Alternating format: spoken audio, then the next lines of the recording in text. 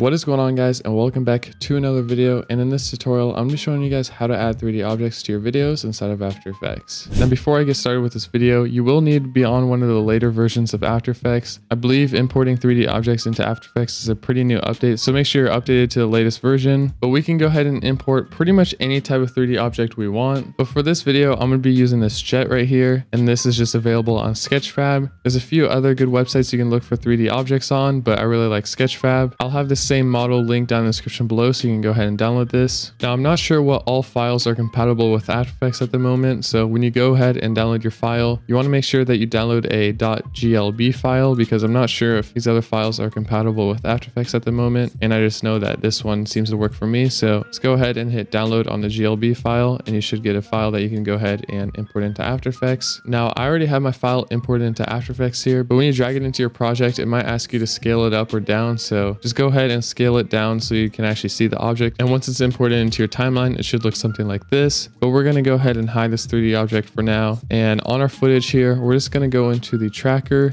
and hit track camera. So my tracking just got done, but as you can see, it failed. So if that happens, you might have to go ahead and change the shot type to variable zoom, and that usually kind of fixes that problem. And there we go. Now we can see we have our points here. But what you need to do is create a camera. So go into the 3D camera tracker and hit create camera. So now that we have a camera, you can see our object is now tracked to the footage here. Now, if you track your footage and the plane looks something like this, then that's because you need to move the plane back in your footage here. So using the Z axis, we can just scale this up or down. But yeah, just bring that back to your footage. So I'm going to do like 30,000 or something to see if that works. So now it's further back in our footage here, and we can move it around using the X and Y position here. So now let's go ahead and animate this jet. So I'm going to set a keyframe so it starts off the frame here. So for the position, we're just going to set a keyframe here. Now let's go to the very end of our timeline and then move this plane so it goes to the other side of our footage here. And then I want the plane to kind of come towards us on the footage here. So I'm going to bring this value, the Z distance, back down to like 5,000. And then now you can see it's way off the screen here. So we just need to move it back into our footage. So now you can see it's a lot bigger, and we're just going to set the end keyframe so it's kind of above the frame here. Now we can mess with this line here. So it's not just a linear line. You can drag these points here and kind of make it a little bit of a curve like this. Now, obviously a plane doesn't just fly straight like this and doesn't turn at all. So what we're going to do is open up the rotation. So hitting R brings up the orientation here, and it looks good at the start. So let's just hit a keyframe for the orientation here, and then go to the end of our keyframes. And then you want to move the jet around so it kind of aligns with our position here. And now after we rotated it around, you can see it doesn't actually fully go off the screen.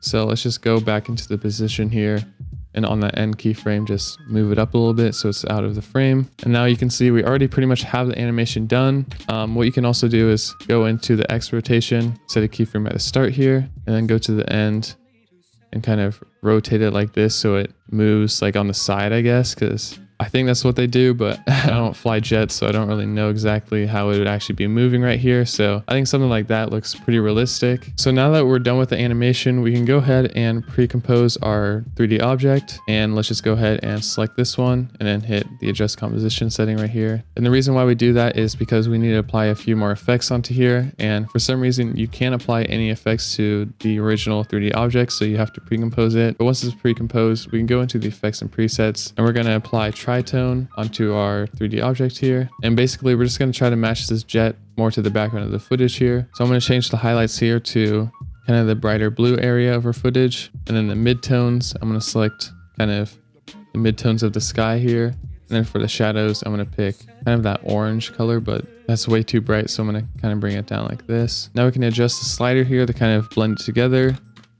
I think 70% looks pretty clean. So now you can see the before and after. It's pretty subtle, but kind of just blends in with the sky a little bit more. You can also apply brightness and contrast, maybe brighten it up a little bit. And then I'm also going to add some contrast because this footage is pretty contrasty. So I think that just makes it pop a little bit more. Lastly, I'm going to add force motion blur, just so we actually have some motion blur on this jet here. And I'm going to keep the shutter angle at 180. Now, obviously in real life, this jet would probably be going a lot faster, but for this video, I'm just kind of exaggerating it and kind of making it slower so you can actually see the whole entire animation. So it's not like a second long, but it's already looking super good. But lastly, I'm going to go ahead and add like a reflection on the windshield here. You can also add like shadows to your footage, but there's already like a huge shadow going across the ground here, so that would kind of look a little off. So I'm just going to go ahead and add a reflection to the windshield here. Now it's pretty simple to do. You just want to select your original footage with the car here, and let's go ahead and create a mask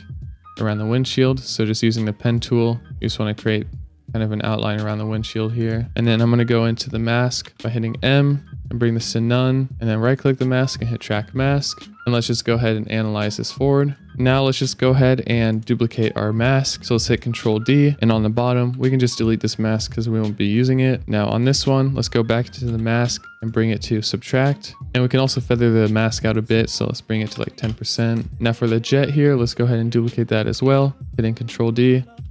I'll rename it to like reflection, and let's right click the layer and then click transform and flip vertical. Now I'm just going to scale it up to like 110% and then move it over to that windshield right there. And then you just want to make sure that the reflection is underneath that mask that we just created. Now, as you can see, you get a reflection through the windshield here. Let's go ahead and add some Gaussian blur to this.